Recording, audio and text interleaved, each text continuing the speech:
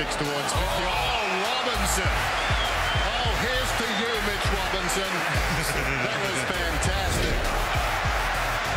I just love the way they played back in the day. That's just, I think I was in the wrong era probably. It's just the way I was brought up. Tassie in footy was pretty rough. I was a 15, 14-year-old playing seniors at the time, and they'd usually go out of the way to, rough you up in a game and, get under your skin type thing.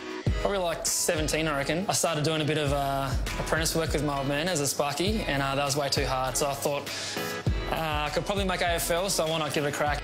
I had a phone call the night before from Adelaide, actually, saying they'd take me a pick mid-20s, I think. Hadn't really spoken to Colton only once at draft camp, so I didn't really expect that.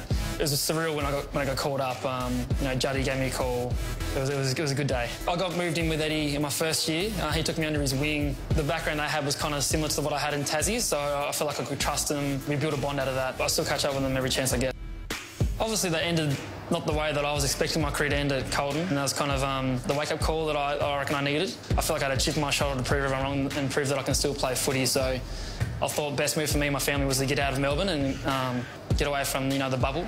That was definitely the year that I had to try and, show the world that I can still play AFL. Beamsy went down injured and I got my time on midfield, and I, assumed that tagging role, and that kind of set my year up for the BNF. Chance and Charlie, I wouldn't be where I am today if I didn't have those kids. And yeah, Emma's been amazing throughout all my ups and downs the last 6, 7 years. It's really good. I love dad life. Last year I did start accounting, but I finished my freelance sports journalism degree. I got my full real estate licence last year as well. So I'm not exactly sure where they're going to lead me, but I do want to be a player manager when I finish AFL, so I think I've got the tools in place to be able to guide the young footy players coming up, and that's also a role that I'm trying to do at Brisbane as well with the younger kids there. I've got next year left on my contract, and I can only see myself getting better as a player. In probably 2 to 3 years, I think finals isn't, too far off the radar. We're all buying into the message that the coaches and the club's sending us, so we're looking forward to it. I think we'll be pretty good next year.